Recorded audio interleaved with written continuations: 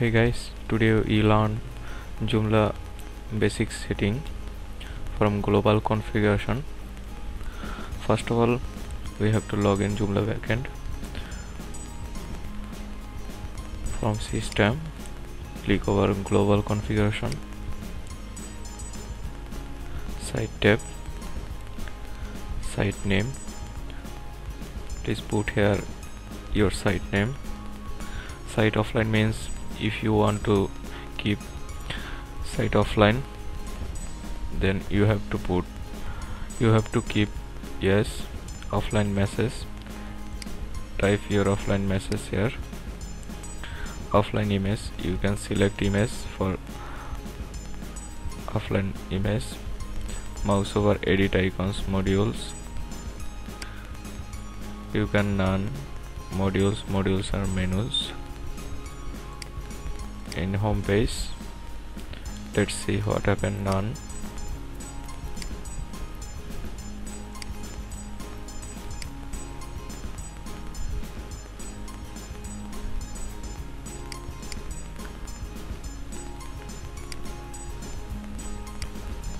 Let's see modules.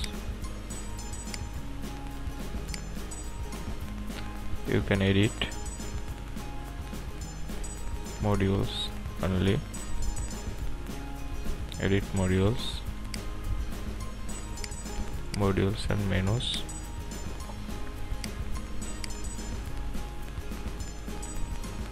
And see edit menus.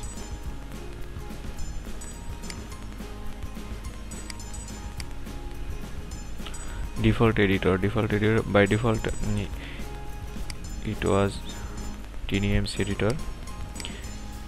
If you need extended editor, you have to enable from plugin manager. Default captcha you have to enable from plugin manager. For default access level public.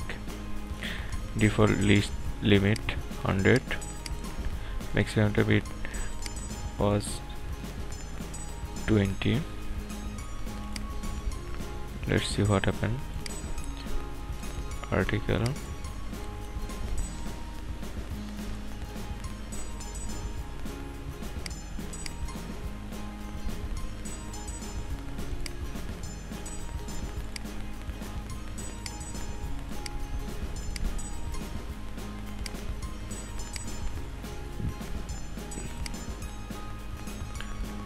After changes, it will be 50. Default feed limit. Select number of content items show in the feeds. Feed email address. Site email, no email. Feed email address means RSS email address, subscriber email address. Site metadata description. You can write here 20 words about your site. Meta description. Site meta keywords. Enter the keywords and phrases that best describe your website. Separate keywords and phrases with a comma. Keywords it used for index search engine. Content rights. Describe what rights others have to use this content. Show author meta tag. Show Joomla version. By default it was no.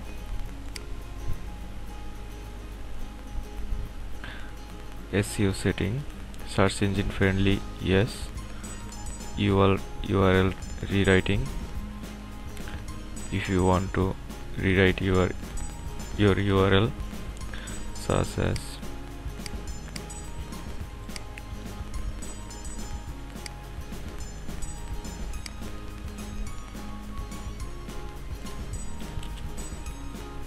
object not found because not URL rewrite. Add suffix URL. The system will add a suffix the URL based on the document type. Unicode alias. Choose between transliteration and Unicode alias transliteration is default. Include the site name and paste. Let's see what happened.